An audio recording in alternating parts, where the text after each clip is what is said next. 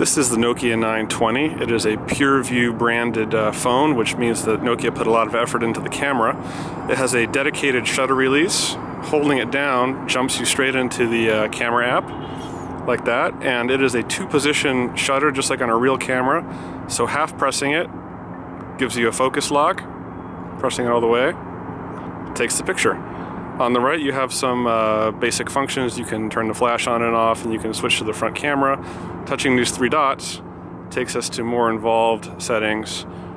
Change your ISO there, exposure value, aspect ratio. And that is the camera functionality of the Nokia 920.